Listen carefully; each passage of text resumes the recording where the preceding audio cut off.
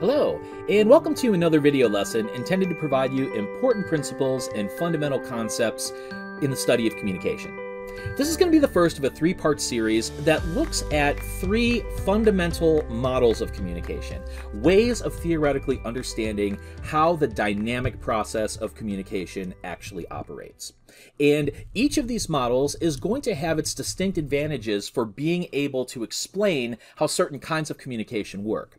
However, what you're also going to see over the course of these three videos is that these models also have potential limitations that keep them from being a complete representation of how communication might operate in any given circumstance. The first of these three models that we're going to look at is what's referred to as a transmission model of communication. Now, while all of these theories of communication were really developed in the middle to later part of the 20th century, when we're thinking about the transmission model of communication, the origins actually go back just a bit further, to the tradition of rhetoric in classical Greece and Rome. Back in ancient Greece, we have the development of an entire art, quasi-science, and educational field that became known as rhetoric. Rhetoric, very basically understood, is the practice of persuasive communication. And Aristotle's formulation of rhetoric in his treatise on rhetoric, approximately the 4th century BCE, provides one of the most influential ways of thinking about how communication operates and is taught, particularly in high schools and colleges, not only in public speaking, but also in English composition. Aristotle's rhetoric talks about how someone who's looking to persuade an audience needs to come up with certain messages that involve different kinds of content and persuasive appeals, talked about how to structure those messages, add linguistic style to them, and ultimately be able to deliver them to an audience. And this way of understanding persuasive speaking from a speaker to an audience actually informed the work of a couple of scientists who were especially interested in the development of electric and electronic communication in the 19th and 20th centuries. Shannon and Weaver's seminal article in 1949 stemmed from work that they did trying to understand the power of mass media. Telegraph communication, which had been a thing since the 19th century, taught us that we can send messages from point A to point B literally across entire continents and eventually even cross oceans to another continent. That's a powerful form of communication. And then the development of radio in the early 20th century showed the power of transmitting messages from a single source to a huge number of people in ways that was amazingly influential. So Shannon and Weaver wanted to try to figure out how they could develop a theoretical model that accounted for the important variables and to basically explain how this process works. And this is what became known as the transmission model of communication. It works essentially like this. Any sort of communication is going to originate from a source.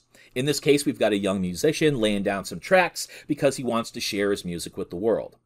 Now, what the source is going to do with their thoughts, their ideas, the things that they want to convey to their audience, what the source is going to do is what we refer to as encoding a message. They're going to take the thoughts and the ideas and they put them into a form that eventually an audience is going to be able to process and understand. In a previous video in this series, we defined communication as the sharing of meaning. Through the use of signs and symbols. And so in putting together a piece of music that involves lyrics as well as the artistic use of sound, it encodes a message that may be interpreted by somebody else. The message then is what's being transmitted to some other source. The message is going to be sent through what we refer to as a channel. Channel, basically speaking, is the means by which a message gets from one point to another. Now, in some cases, when we're talking about the sharing of musical messages, we might have a musician on stage performing before a live audience, and that channel could be the voice of the musician, the use of the instruments, and any kind of amplification technology that's used to get the songs to the audience. And so, in some ways, the channel involves things like the airwaves that bring the light of the images of the musician, their facial expressions, their gestures, as well as the sound waves of the singing and rapping generating from the singer. That's how it gets to the audience. But when we're talking about channels that involve some kind of technology, we often refer to that as medium. So you might imagine in this particular case, the medium that this source is going to rely on is the use of digital music technology. After laying down this track, it's going to be digitized, it's going to be uploaded to internet networks that are going to be available eventually to be downloaded and accessed by a receiver. In this case, this little champ who's just loving the music that he's hearing. What the receiver is going to do once they receive the message from the channel is, as you could probably guess, engage in decoding the message.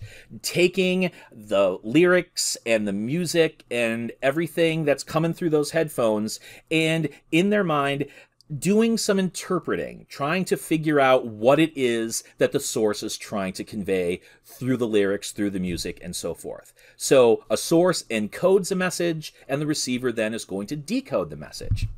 Now, nothing's ever perfect in communication, as you could probably imagine, which is where the concept of noise comes in. Quite literally, Shannon and Weaver are thinking about noise as anything that might potentially disrupt the transmission of the information from one point to another point. So they're especially interested in things like radio and telegraph. So what kinds of things might cause interference in the signal or otherwise somehow disrupt what's being sent from the source to the receiver? Now, there are other kinds of noise besides just interference with the medium or something going on in the channel that's disruptive. In future videos in this series, we can talk a little bit more about what some of that kind of noise might be. But you can imagine then that this transmission model is relatively simple and brings with it a few assumptions about how communication works. First of all, this model presumes that communication is unilateral. In other words, it's one way. It moves from source to receiver. And that's the way we think about the flow. Now, closely related to that is a second assumption, and that is if communication is only unilateral, then communication is also asymmetric. In other words, the amount of power and influence involved in how the communication episode works is really focused primarily on the source. The receiver of the message is literally just a passive recipient. The source decides what's being communicated, how, where, and when it's being communicated, and all the receiver has to do is take it in. Now, you might already be thinking to yourself that the process of decoding brings in some aspect of audience activity into this process. And you'd be right about that. And we need to interrogate this idea a little bit further in subsequent videos in this series. The final assumption regarding the transmission model is that communication is not only unilateral and asymmetric, but in the way that Shannon and Weaver are thinking about it, communication is primarily understood as information flow. Very simply speaking, information was defined in this context as anything that reduces uncertainty. So if a source is providing some kind of factual information that leads the receiver to understand things a little bit better afterwards so that they were less uncertain at the end of the communication than they were at the start of the communication about whatever it is they were uncertain about, that's what effective communication actually involves. Now, you may be thinking to yourself, but communication isn't simply just about information. And you'd be right. And subsequent videos in the series are going to interrogate this idea as well. But you don't necessarily have to get esoteric about wondering about whether communication is simply information in order to start finding some limitations in this model. We can very easily point out a very key limitation with another brief example. Let's say in this instance, the source is somebody who is writing a paper, say, writing an essay for class. And so as you're writing the essay for my class, let's say, you are encoding a message. You're taking your ideas that you developed from your research and your imagination, and you are putting them down, metaphorically speaking, perhaps, on paper. The message that you're going to transmit through the channel is really only going to be able to be done through some kind of technological medium. Whether it's going to be a hard copy paper with printed ink on it that contains the various words and paragraphs and sentences that contain your message, or whether you're going to be sending it through an electronic medium, such as uploading a file to Canvas. In any event, you're going to write that paper, you're going to send it to me, the receiver, who's going to be in charge of decoding the message. Because that's the whole reason why you're writing this essay as an assignment for class, right? Is somehow I need to be able to read and understand what you've written. But we have to ask ourselves, is that where the communication ends? Now, you already know from your experience that this is not where the communication ends at this point, because most folks that are like me that receive student papers are going to be grading those papers, right? And what's the purpose of grading, and what happens to the message after I get my grubby little hands all over it? Well, we're going to need to wait until the next video to find out, because the transmission model of communication that assumes that communication is unilateral and asymmetric and just involves information flow from one point to another point doesn't give us the explanation that we need. Okay, so if you've got any questions at all about the transmission model, please don't hesitate to let me know. Otherwise, I'll see you in the next video to see how we can improve on this model just a little bit.